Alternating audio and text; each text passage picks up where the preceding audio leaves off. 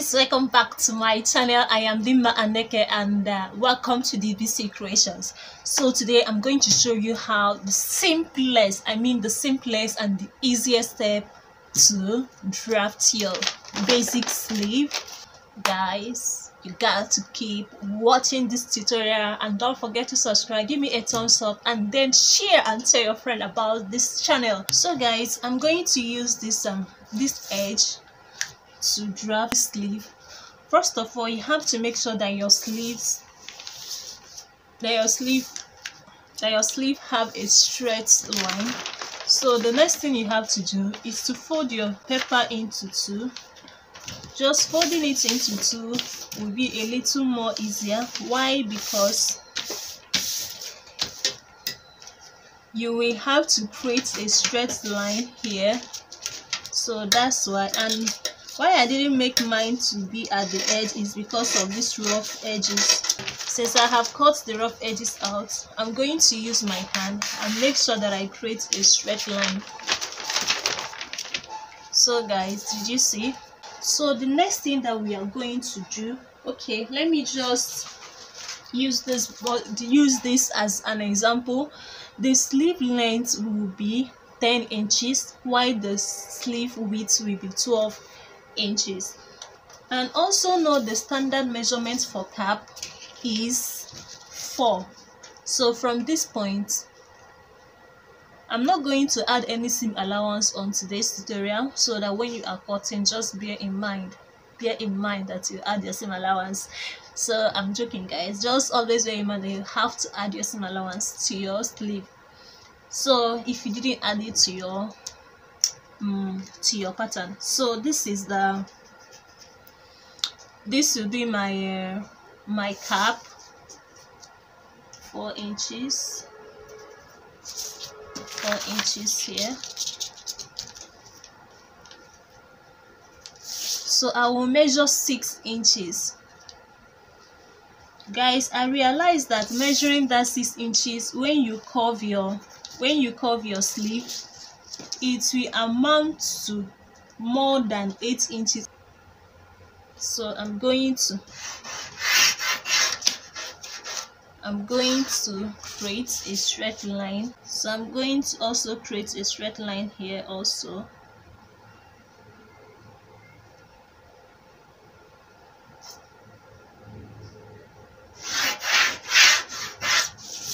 So this is my cap.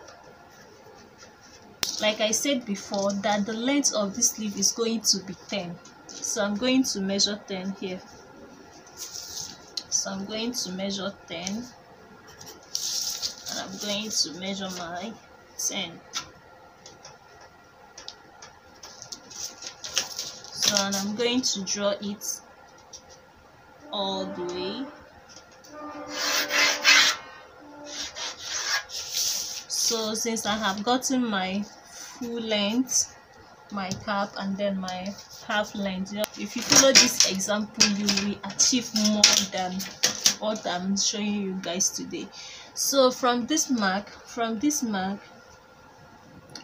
center, let me just call it, from this center, I'm going to mark a slant line to reach this 6.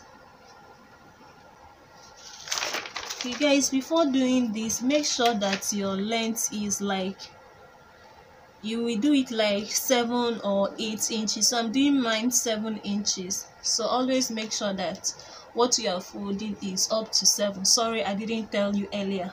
So make sure that it's up to 7 or from 7 down, depending on your armhole measurements. So many techniques that you can use to achieve your basic sleeve, but I found this one to be more accurate. So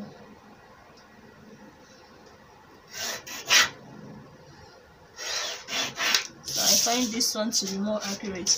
Okay guys, I have drawn my slant line all through here.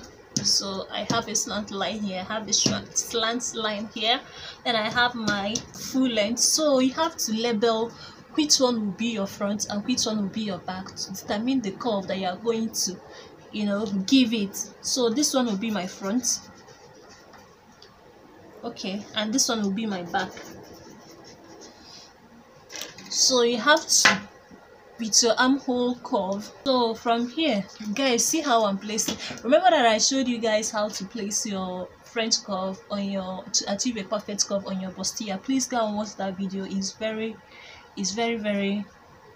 like, it's going to add more value to your fashion line or to your sewing life. Guys, I'm not joking, I'm serious. I'm placing the ruler so that it will match on this intercept. So I'm going to make a dot, a dot line, not kind of a dot line, but a spaced line.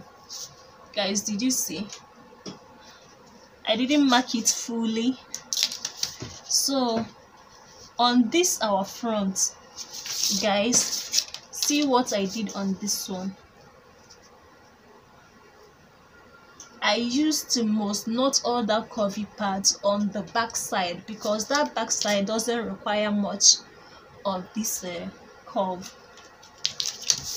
So on the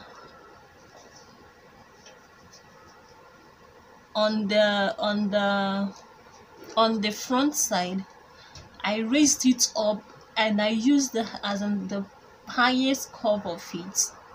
Guys, can you see what I did? So, and I'm not going to, I'm going to make a scanty line all through.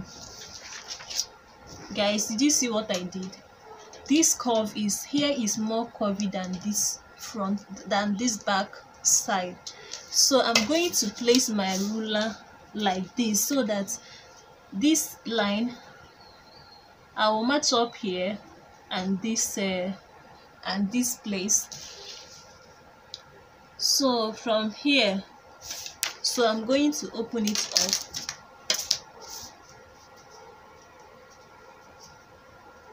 So guys, why I did mine 7 is because if we curve this thing here, it will amount to 8. Let's just curve it and let me show you guys if I'm saying the truth or not. So I'm going to place my ruler where, guys, did you see where I want it to be? So it's kind of not all that curvy, so I'm going to do the same at this part, but this part is going to have more curve than the back side. So I'm placing my ruler in such a way that I will achieve that perfect curve.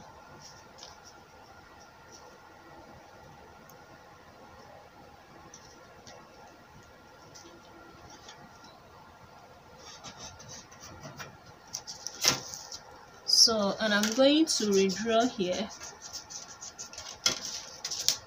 since here is kind of a little bit deeper than, so I'm going to redraw it. So I will kind of have a deep line, but not all that deep. So guys, did you see the difference between the front and the back? So like I said, that the width is 12, so I'm going to mark 6 inches here, and I'm going to mark 6 inches here. So, and I'm going to connect it from here, from this end point to this end point, and I'm going to do the same on the other side, from this end point to this end point. Remember, there is no seam allowance on this pattern. So I'm going to take my elastic tape, so I'm going to place it like this. Placing it like this is just, remember that this side is like the less curvy part, so I'm going to make sure, using my elastic tape, to make sure that the armhole is up to 8 inches. So yeah guys, this armhole is 8.5 inches. I don't know how to show you guys, but it's Okay, let me show you guys. It's 8.5 inches. So from here, I place my elastic tape at the center of this pattern, and I'm going to curve it on that line that I have. So I'm curving it on that line that I have my dot. So guys, can you see it's 8.5? I don't know if you guys can see this thing. Let me try and show you guys. This is 8.5.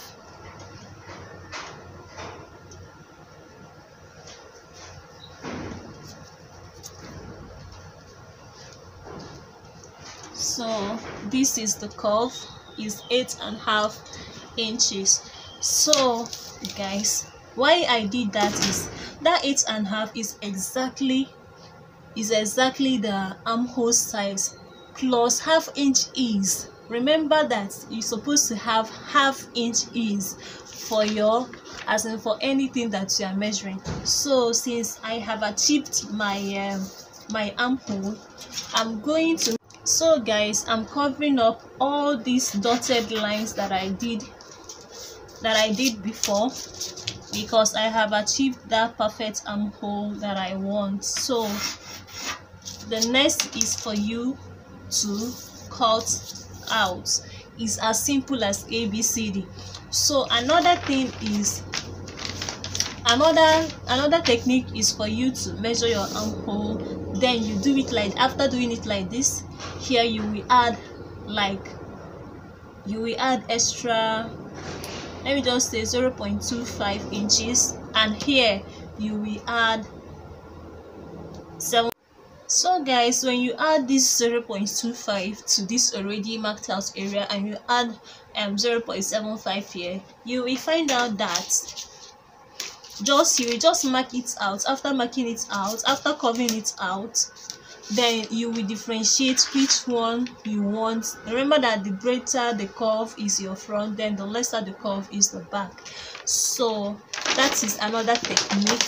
So guys, we have come to the end of this tutorial, and see you guys soon. So you see, it's exactly the same. So bye guys, and don't forget to subscribe to this channel, give me a thumbs up, and drop your comments down below. I hope this tutorial is as simple as ever. I don't know. So see you, bye.